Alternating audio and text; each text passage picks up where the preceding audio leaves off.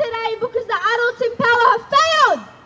A child should not be here talking on behalf of children being slaughtered.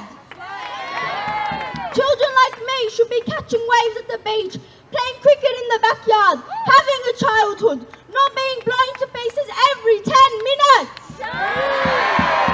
I'm appealing to the Australian government that they need to stop supporting genocide, that there must be a ceasefire. From the safety of my Aussie home, I watch the genocide taking place and it tears me away. Being a child should be about joy, laughter and love, not the heart-wrenching scenes we witness from across the seas. How many kids like me have to be killed? How many more children like me will it take until it stops? And to the adults in power, make the right decisions. And to the adults in power, our supposed leaders, caretakers, call for a ceasefire.